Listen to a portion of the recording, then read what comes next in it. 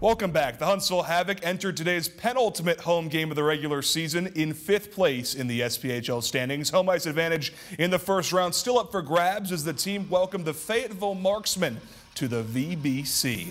Let's get into the first period, where not such a great start as Todd Goring shoves the loose puck past the Havoc goalie. Fayetteville takes a 1-0 lead. They sat just one place above Huntsville in the standings to start the day. But I promise you, this play will turn any frown upside down. Later in the period, it's Phil Elgstam. Are you kidding me? Physically lifting the puck, putting it over the shoulder of the goalie. That move is called the Michigan, ladies and gentlemen. Maybe the most insane thing I've seen pulled off in a game. We're tied at 1. And then later in the period, we got outright chaos in front of the Fayetteville net. Multiple chances turned away, but Buster Larson is going to eventually find the back of the net. The Havoc led 2-1 at the end of the first period. But at last check, the Marksmen were in front 5-3 very late in the third period.